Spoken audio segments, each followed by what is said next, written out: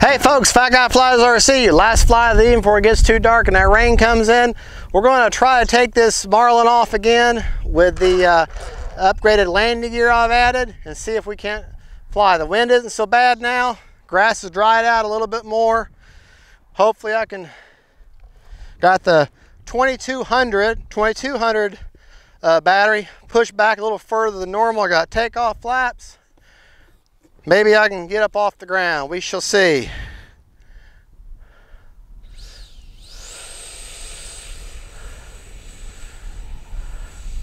Come on, baby. Yeah. See, when she lets go and that grass lets go, suddenly you've got that torque issue. All right. It's what I like to call the let go effect.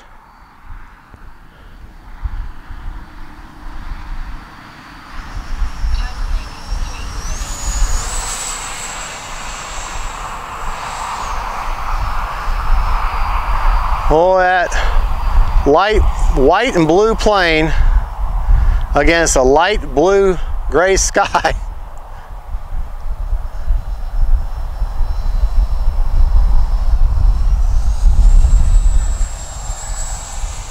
Flipper.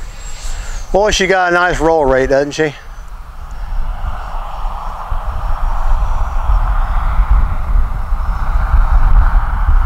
I'm going to have to land her. I can't even see her. I can barely see her.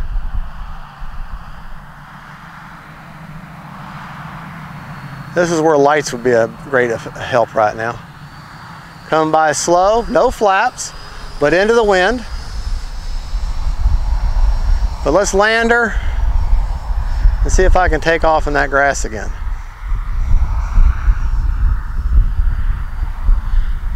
All right, out of the power now. Maybe a quarter throttle.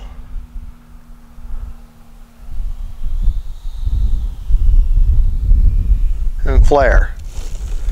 All right, let's get her turned around here.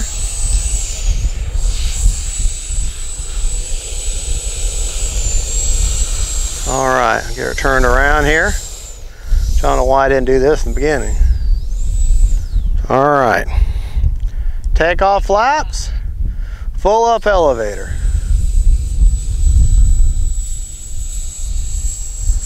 Oh, come on. There we go. Just need that little extra bump there to help her out. But I wanted to show that you can fly her, land and take off on grass with no issues. It may just take her longer to get up off the ground. You got so much resistance. And then you gotta be careful about cleaning out your EDF. Flare a little bit at the end. There you go. Nice thing about grass, gonna slow her down. Motor off. Now, not worried about the length of the battery. Only flew her for basically 2.5 minutes, but my point was to show that with the gear mod, because I don't believe the stock gear you could do it. With this gear mod, this is the gear. Let me come closer where y'all can see it. As you can see, she's got the trailing link gear now. This is not stock, okay? There'll be a link to the video where I did the gear mod. This is the gear that comes from the FMS Futura 64. I ordered this from Hobby Zone, came in the mail in about a week and a half, and it just literally pops in just like the gear. You have 2 grub screws. They fit perfectly on the tiller shaft that comes through there.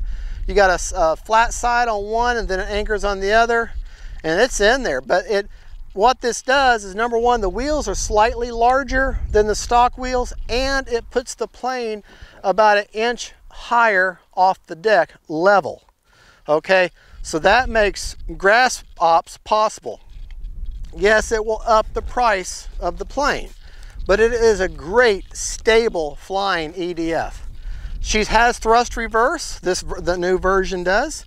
It doesn't say anything in the manual, but that yellow pigtail, you put it in open port, assign it to a switch like your gear, because you don't have retracts, and you can have thrust reverse. Let me just show you real quick. So you won't be able to.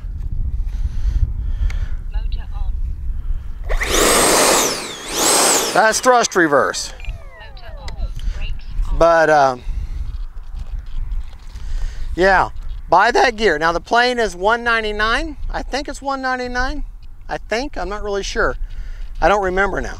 And then the gear, it will run you about 20, I want to say the nose is $8.99 and these I think are $18.99. So it works out about 25 bucks or so, and maybe more.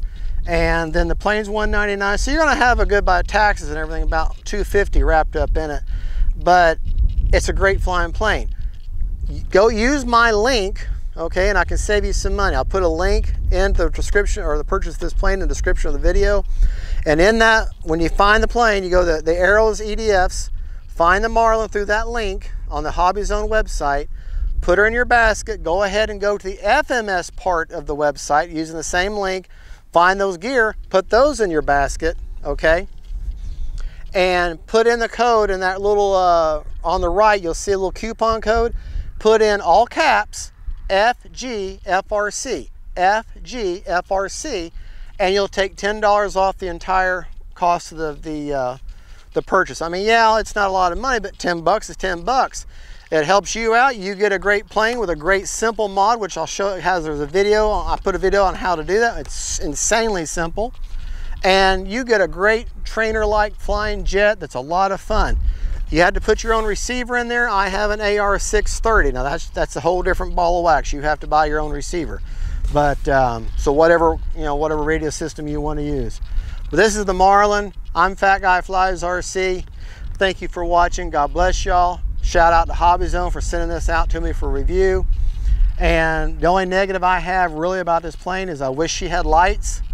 I'm okay with no retracts because it keeps the plane light. It also helps keep the cost down. But I do wish she had a couple lights. That would really help on like an overcast day like this.